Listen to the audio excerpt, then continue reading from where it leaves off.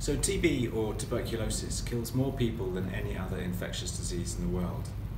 In 2017, around 10 million people got sick with TB and about 1.6 million people died. So it's an incredibly severe disease that impacts many people across the world. And really, if you look at the numbers, they're only very, very slowly declining through the world over the last few years. One of the reasons why it's so hard to control TB is because it's really hard to diagnose and treat. And the only way that we're going to get better at diagnosing and treating this infection is through really good, high-quality research.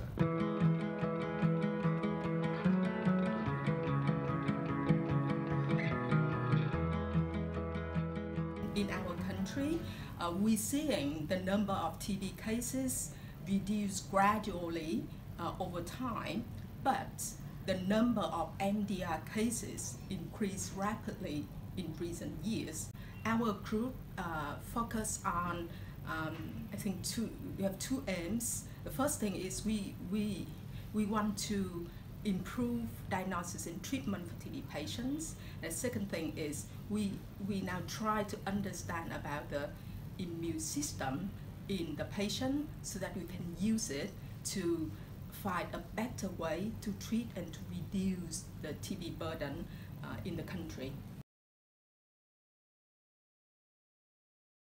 My research is about antibiotic susceptibility of clinical MTB isolates. This we use techniques like drug susceptibility test as well as whole genome sequencing to associate the drug susceptibility with resistant or tolerant determinants and how it influences treatment outcome.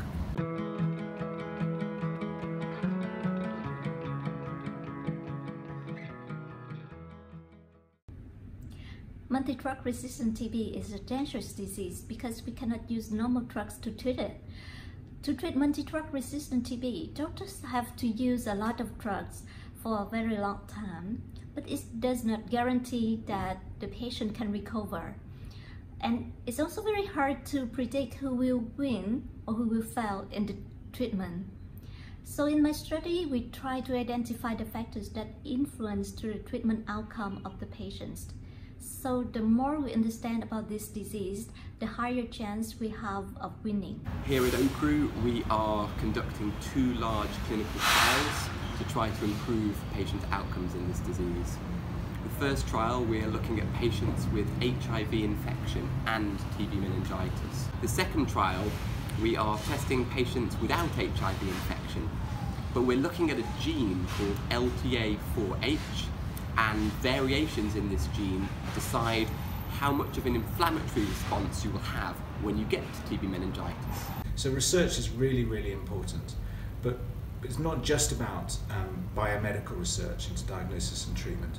TB is a disease of poverty, it's a disease of societal breakdown, and therefore we really need to understand how TB affects those poorer societies and how new interventions to diagnose and treat them will be implemented in those societies. So research is essential, but action is too, and we really need concerted both scientific and political action to solve this disease.